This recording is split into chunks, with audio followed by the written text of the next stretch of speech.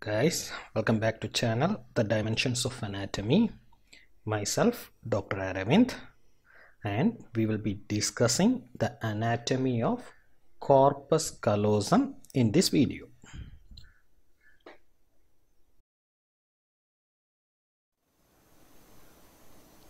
In our last video, we discussed the different types of white matter of cerebrum, the different fibers, the association fibers, the commissural fibers, the projection fibers, what they are, the examples of each types of fibers. All these things we saw in our last class. If you haven't watched that, do watch it now. The link is now available on the screen and is also available on the description.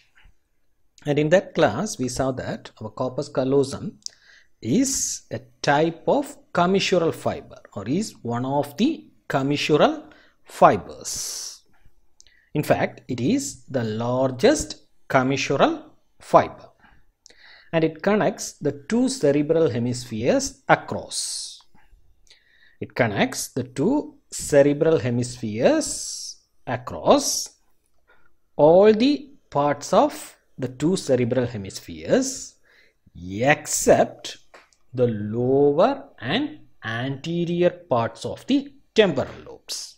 The corpus callosum connects the entire two cerebral hemispheres across except the lower and anterior parts of temporal lobes, which are connected by the anterior commissure.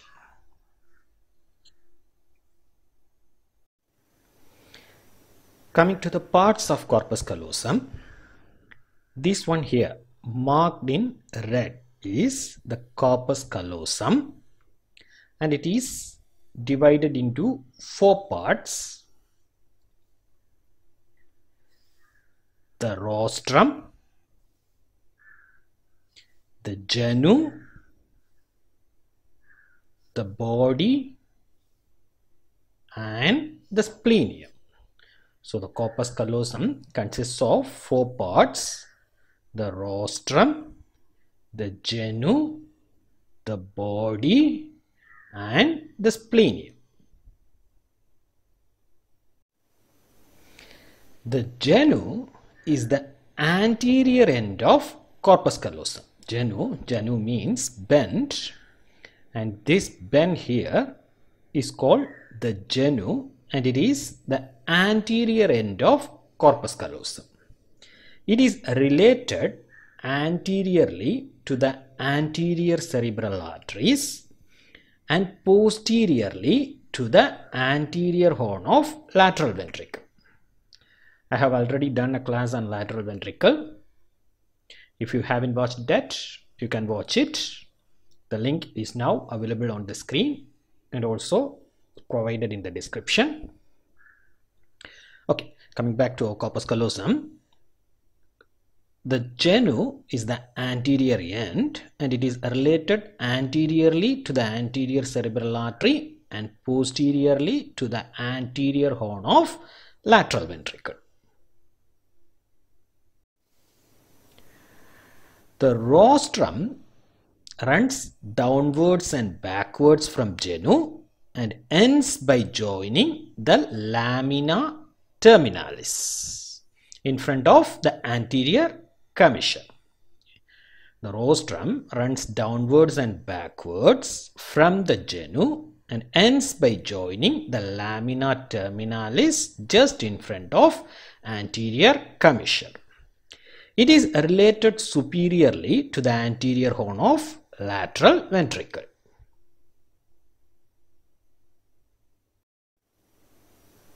Coming to the body, this region here is the body of corpus callosum. The region of corpus callosum between the genu and splenium is called the body of corpus callosum. The region between the genu, which forms the anterior end, and splenium, which forms the posterior end, is the body of the corpus callosum. It has a superior surface and inferior surface. The body has a superior surface and inferior surface.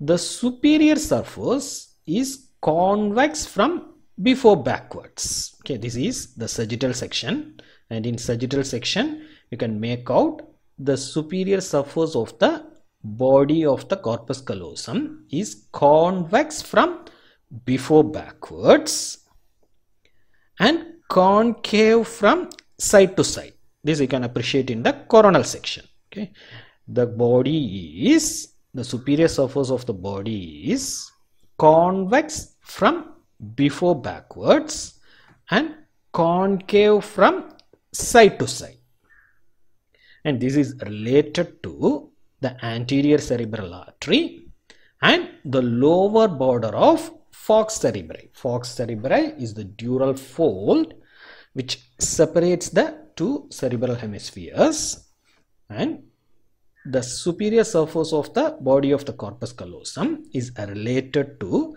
the lower border of the falx cerebri and the anterior cerebral artery. Coming to the inferior surface, the inferior surface is concave from before backwards and convex from side to side. The inferior surface is concave from before backwards and convex from side to side. It gives attachment to septum pellucidum. This thin septum is septum pellucidum, gives attachment to septum pellucidum and forms the roof of the lateral ventricle.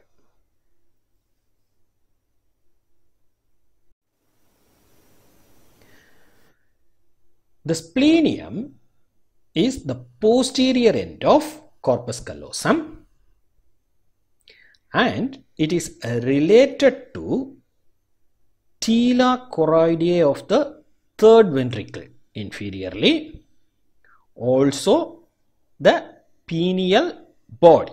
Okay, it is related inferiorly to the tela choroidea of the third ventricle and pineal body.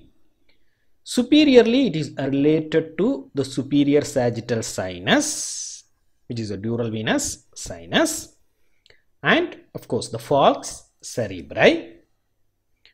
Posteriorly, it is related to the great cerebral vein and straight sinus along with tentorium cerebelli.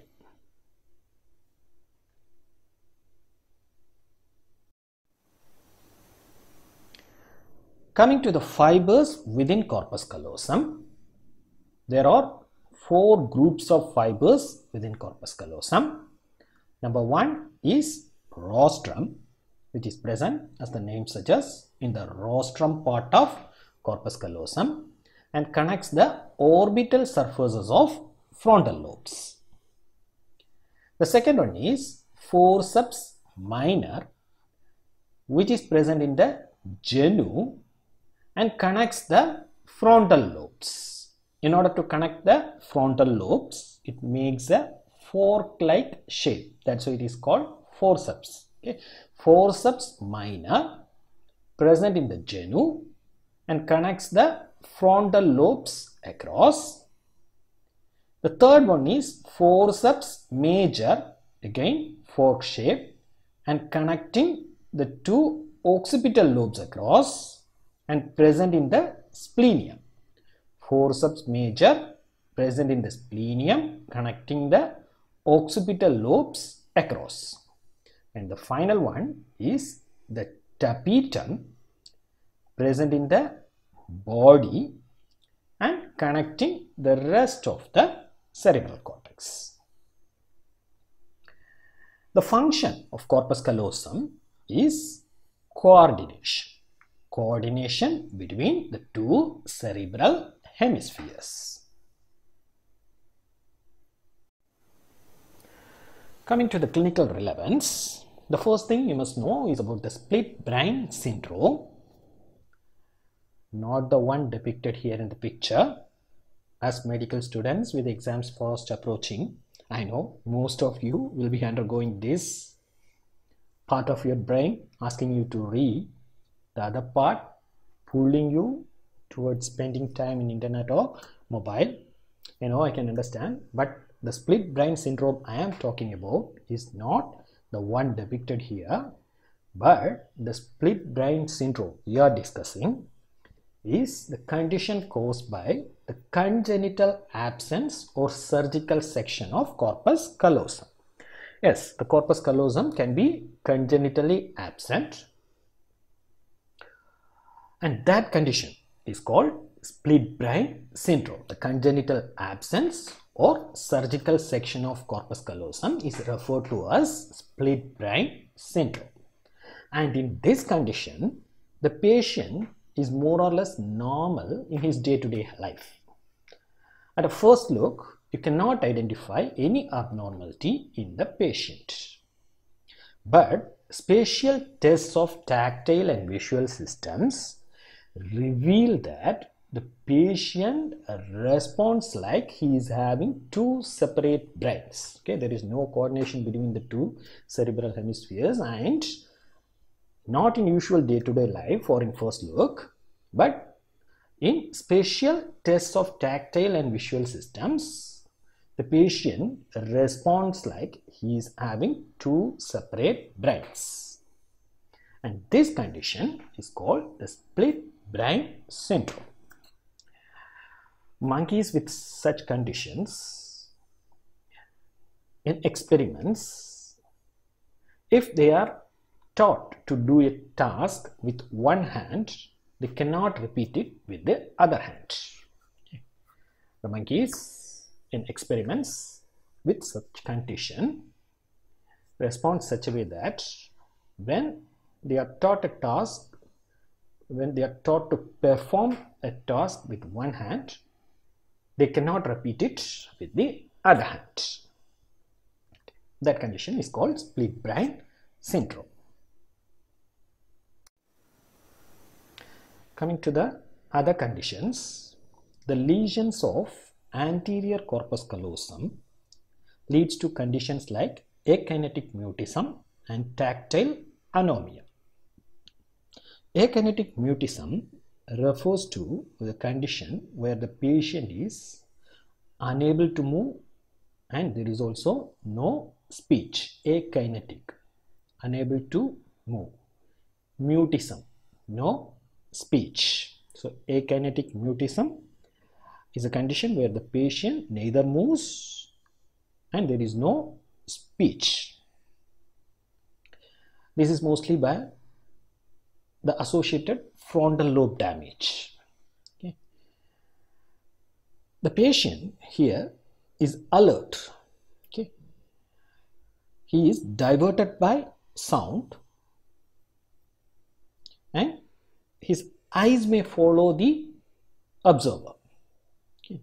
So he is alert, but there is no movement and no speech. The patient is not paralyzed. Okay. He has the ability to move, but he doesn't have the will to move. Okay.